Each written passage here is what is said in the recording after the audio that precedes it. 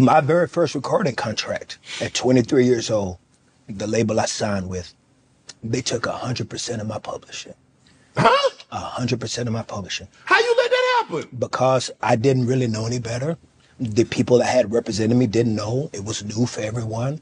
I didn't know what an entertainment attorney was. The attorney that I had was probably like a real estate attorney.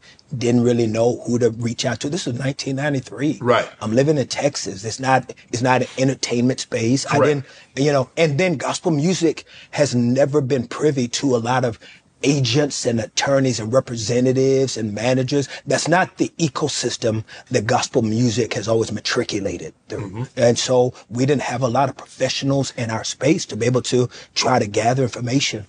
And they took 100% of my So publishing. you got. I got early on. I'm old enough now where a lot of the copyright laws, they now revert back to me. Right. And then so that's a blessing, because after 30, 35 years, there's this reversion process. Right. And so, but no, most of my deals early on were all bad deals. I just wanted to do music. Right. And it came back to bite me.